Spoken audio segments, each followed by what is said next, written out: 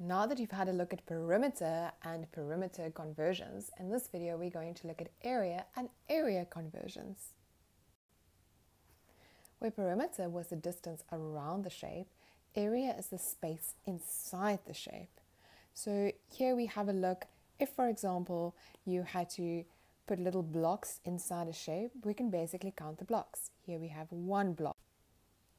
In the next example, we have 4 blocks. In the next one, we have 9 blocks. And in the last one, we have 16 blocks. But how do we know what the size of each block will be? So in this specific example, they say that the one side is 1 centimeter and the other side is also 1 centimeter. So when we work with a 2-dimensional shape, we multiply the 2 dimensions. So 1 times 1 gives me 1. And centimeter multiplied by centimeter, centimeter squared, showing me that little 2 reminds me that it's a 2D shape. So here we did it for squares, but we can also do it for rectangles. So in this shape, there are 1, 2, 3, 4 blocks in the length and 2 in the width, meaning that 4 multiplied by 2 will give me 8 centimeters squared. But what if this was millimeters? What would I have done then? Because remember, 1 centimeter equals 10 millimeters. That will mean that my length is 10, 20, 30, 40 millimeters, and my length is 20 millimeters, and 40 times 20 gives me 800. So what happened in terms of this conversion? Let's have a look in more detail. 4 centimeters multiplied by 2 centimeters gave me 8 centimeters squared. So this was the area of the rectangle in centimeters squared. Area of the rectangle in millimeters squared would be 40 millimeters multiplied by 20 millimeters, and now we get 800 millimeters squared. This should indicate to us that although the conversion between centimeters and millimeters is 10, like we learned from perimeter conversions, the conversion between centimeters squared and millimeters squared is not 10 but 100. But why? Now let's consider what we know. Millimeters to centimeters is 10. But the moment that I go from millimeters squared to centimeters squared, I have to divide by 10 squared, which is 100. And if I go from centimeters to millimeters, I multiply by 10 squared, as we just saw. This is because there are 2 dimensions and you are converting by 10 for both of those conversions. The same applies from centimeter squared to millimeter squared. Because you do it for both dimensions, you have to divide by 100 and 100 again, or divide by 100 squared. From meter squared to centimeter squared, you will multiply by 100 squared, or 100 times another 100. And then from meters squared to kilometers squared, I will divide by 1,000 squared for the 2 dimensions. And from kilometers squared to meter squared, you will multiply by 1,000 squared. Keeping this in mind, let's just try a few of these conversions. In each case, note that I go from centimeters squared to millimeters squared. For the normal conversion from centimeters to millimeters, I would multiply by 10. But now I need to multiply by 10 squared, meaning that I will get 670 millimeters squared. Now the reverse, from millimeters squared to centimeters squared, I need to divide by 10 squared. So if I write that little calculation in there, divided by 10 squared, I'm going to get a really small number of 0.08 centimeters squared. Let's do one more. From meters squared to centimeters squared, let's go and have a look. Meters squared to centimeters squared, I have to multiply by 1,000 squared. So this is going to give me quite a big number.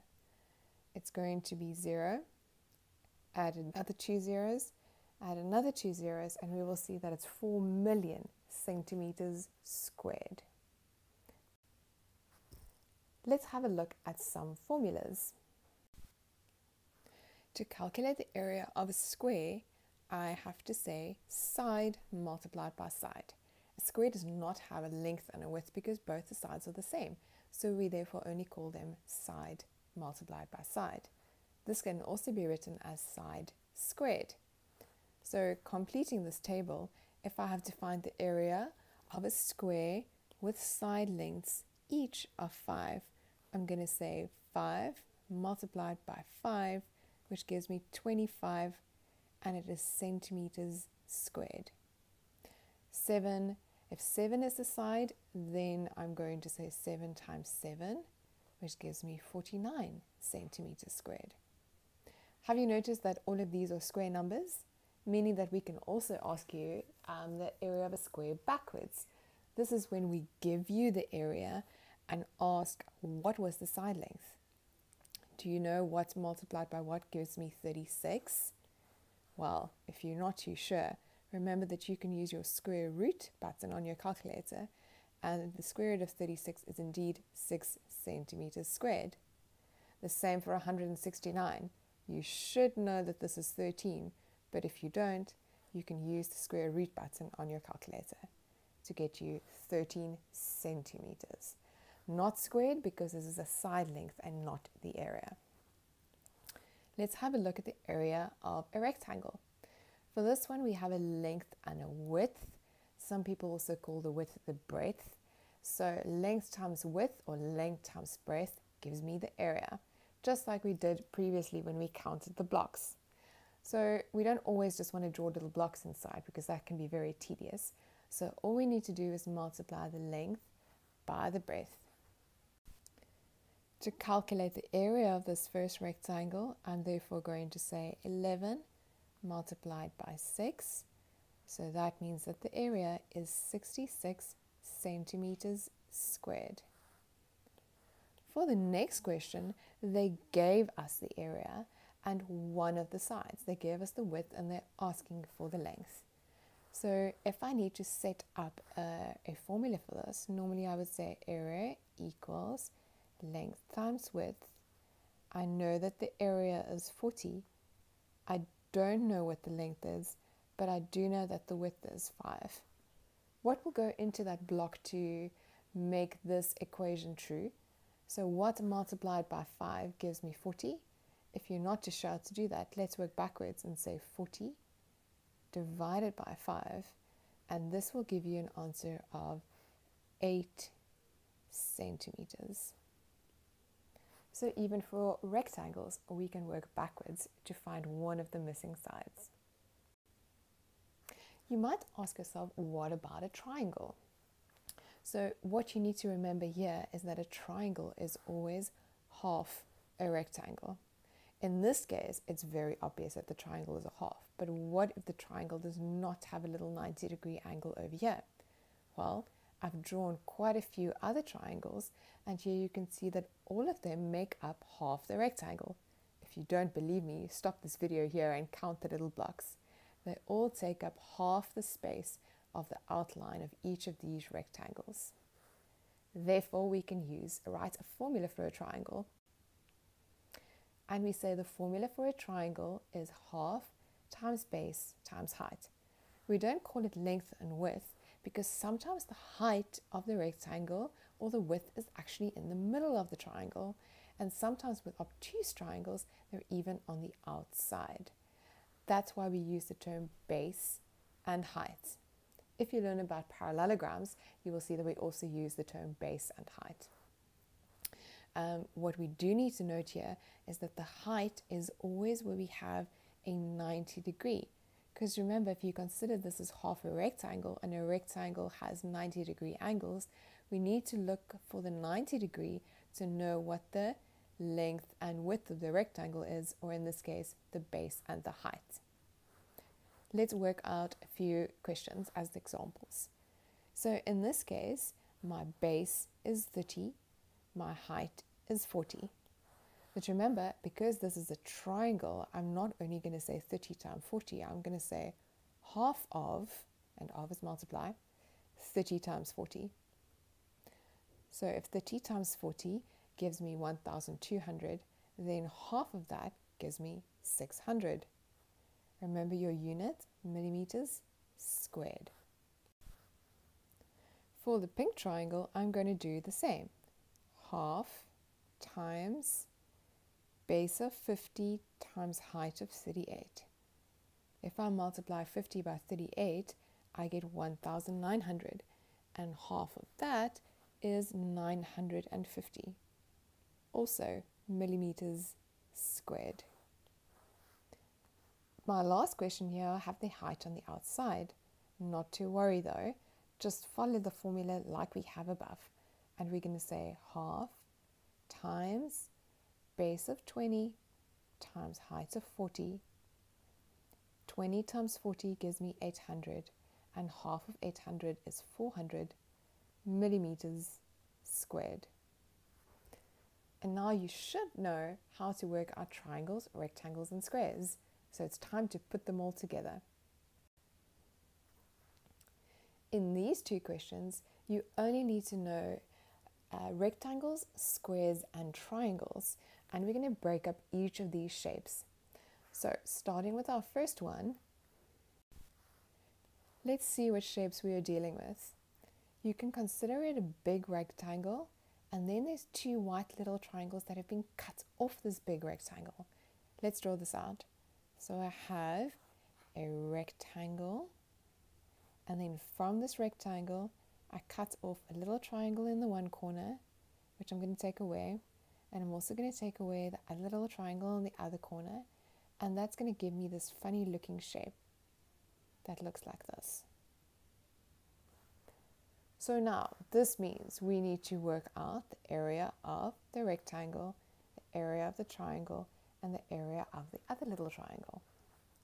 Let's start with the rectangle first. I have a length of 7 and a width of 6. So this is going to be 7 multiplied by 6. Let's consider the triangle. The triangle has 2 over here and 2 on the other side, because these two would be the same. So it looks like the base and the height is exactly the same, and there's a 90 degree between them, which means this is a right angle triangle. So half of 2 times 2, and remember the other one is going to be exactly the same. Half of 2 times 2.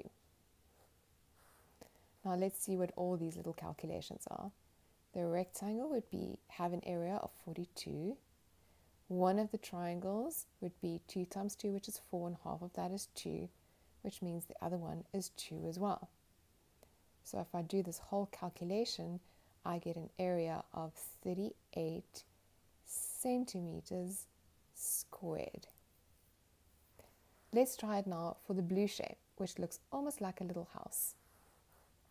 In this case, I have a triangle at the top, a big rectangle at the bottom, and then a little rectangle has been cut out as the door. So if I draw this out, I have a triangle plus a big rectangle, but since the little door was cut out, I have to subtract that. Let's start by looking at the triangle. In triangles, always see if you can find the 90 degree angle. So the 90 degree angle indicates that one side is the base and the other side is the height. Once again, it doesn't matter which one is which. In this case, they are also exactly the same. So this is going to be half times 6 times 6. What about my rectangle? The big rectangle is 2 plus 3 plus 2 in length, which gives me 7, and the width is 6. Therefore, my rectangle is 7 multiplied by 6. My little rectangle, all the information was also given. I have a length of 4 and a width of 3. So 4 multiplied by 3. Let's go work out all the different bits and pieces. So firstly, 6 times 6 is 36, and half of that is 18.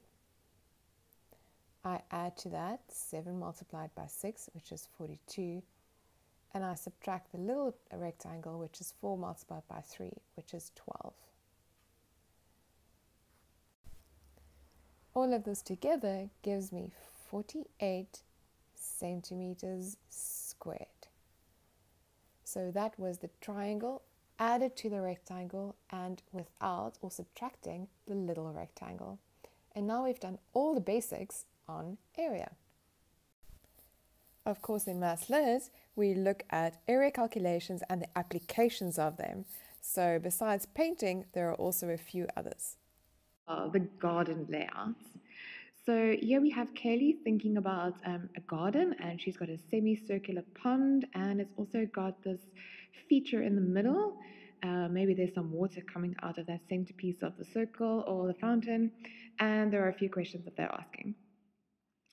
So the first question is that we need to determine the inner diameter of the fish pond. So on the drawing, they show you the inner radius, and they also show you that this total length over here is 4,5. If I know that the total length is 4,5 and that the fountain wall is 10 centimeters thick on either side, then it's actually pretty easy to find out that the inside will be 4,1 minus the 0,1 of the wall on either side.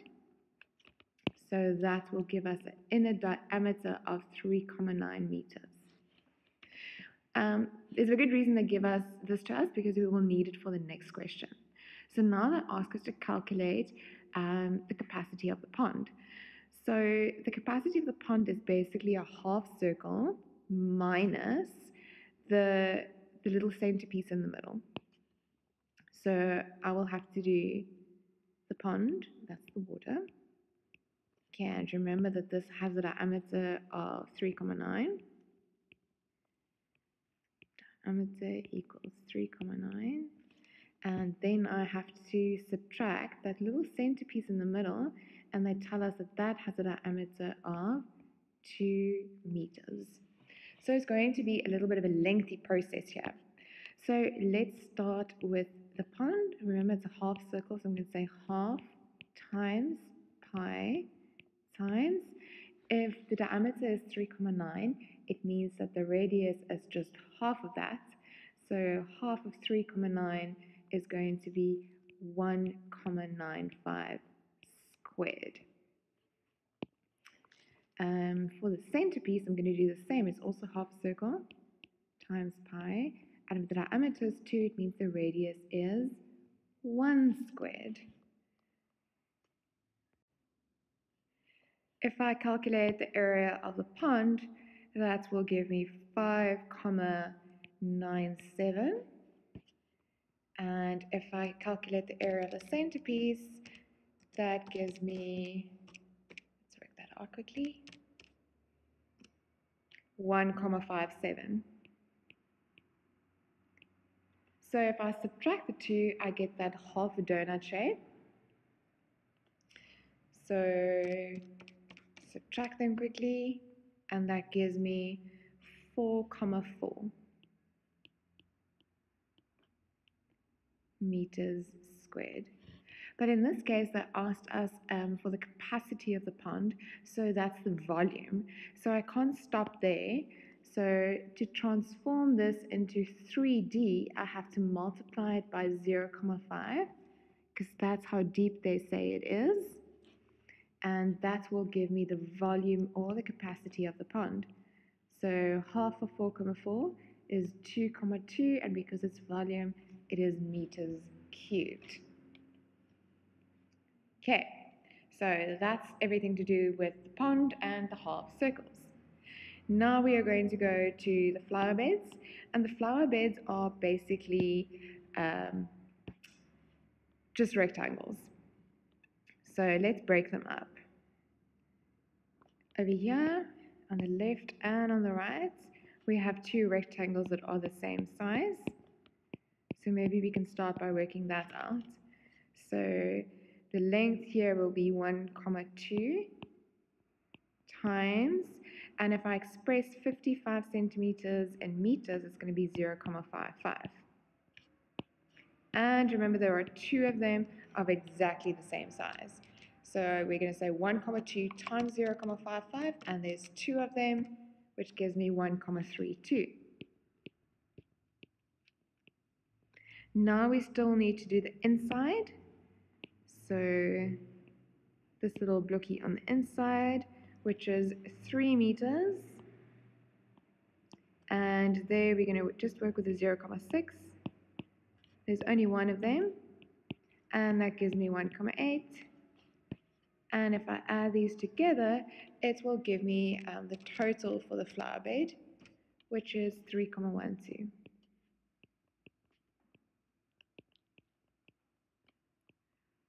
Meters squared. I'm working with area. Okay, so over here we have the planters. We're going to need this for the next question. They ask us what the area of the grass is.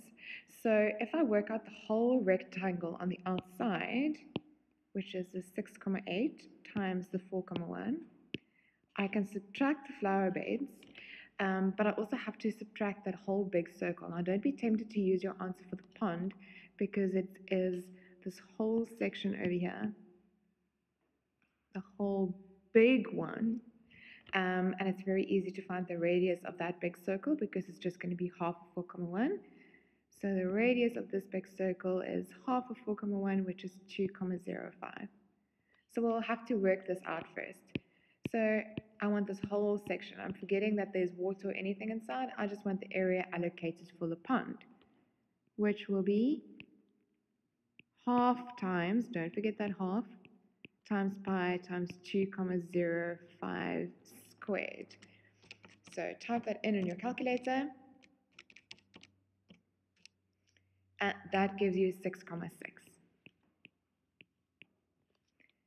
Okay, there's a lot of writing on this page, so let's see if we can make this very simple.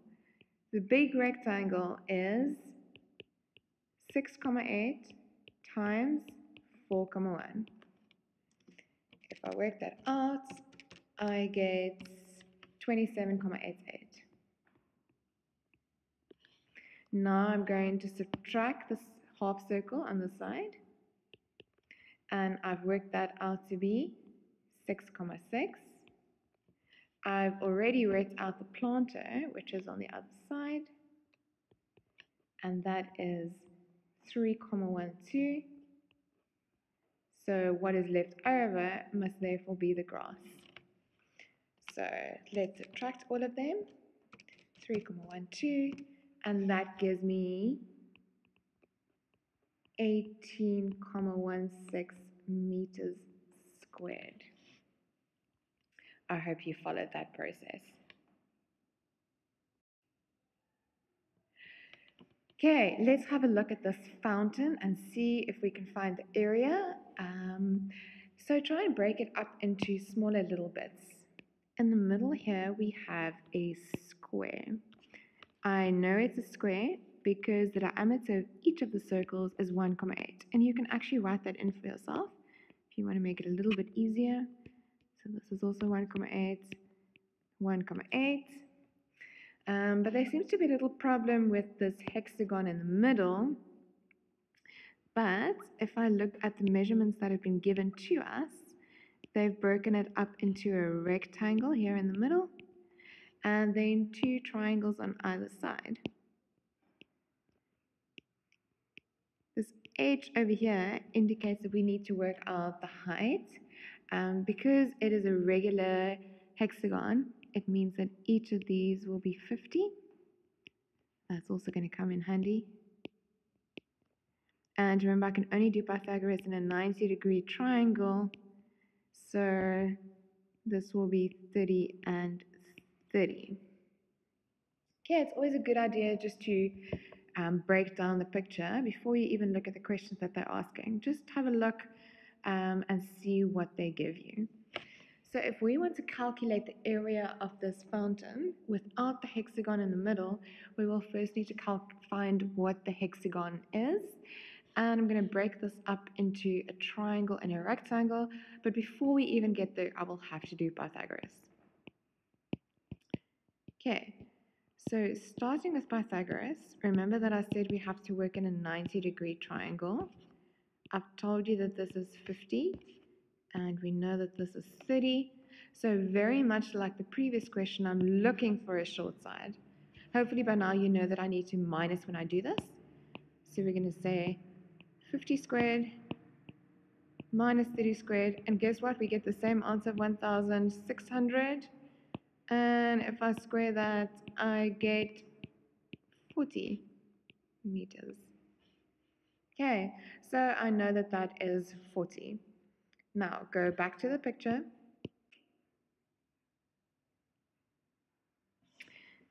And we are going to divide this into the rectangle and triangle. So in the middle we have a rectangle with measurements of 50 times 60. So 50 times 60, and 5 times 6 is 30, add 2 zeros. On the sides we have two triangles. So half times a base of 60 times a height of 40 that we just worked out, and that is 1,200, which means the other one will be exactly the same. Adding all of this together, we get 5,400 centimeters squared, and that is the area of your hexagon. Okay, so now let's do the rest.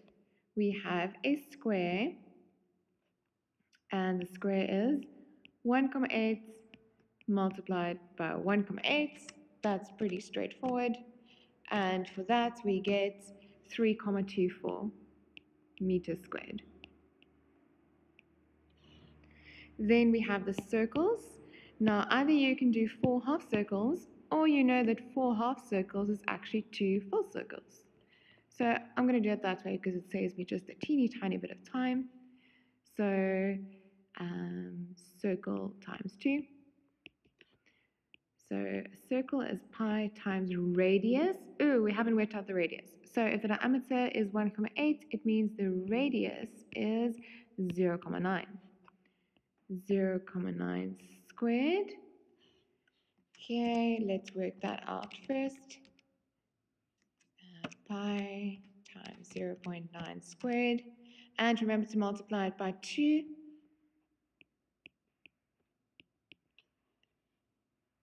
Multiply 2. And that gives me 5,09. So now I can go back and add this together. I can add the 3,24 and the 5,09 together, and that gives me 8,33. So that is the whole floor area, but that includes the hexagon. So we still need to subtract the hexagon. But I have a teeny tiny issue because this is meters squared and the hexagon is centimeters squared. If you want to go from centimeters to meters, I have to divide by 100.